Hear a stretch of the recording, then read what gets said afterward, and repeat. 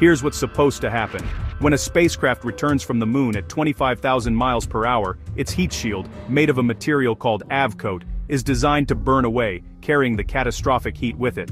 But what if it breaks apart in chunks? During Artemis 1's re-entry, that's exactly what happened. In over 100 locations, pieces of the charged shield material flaked off in ways that years of computer modeling never predicted. This forced NASA into a year-long investigation, led by experts like Howard Hu, the Orion program manager, to figure out what went wrong. Here's the terrifying bottom line. The models failed because of the unique re-entry profile. Orion performed a skip entry, dipping into the atmosphere to slow down, then briefly skipping back out before the final descent. During that brief skip, gases built up inside the avcoat material, and without continuous heat to vent them, pressure mounted until it fractured parts of the shield.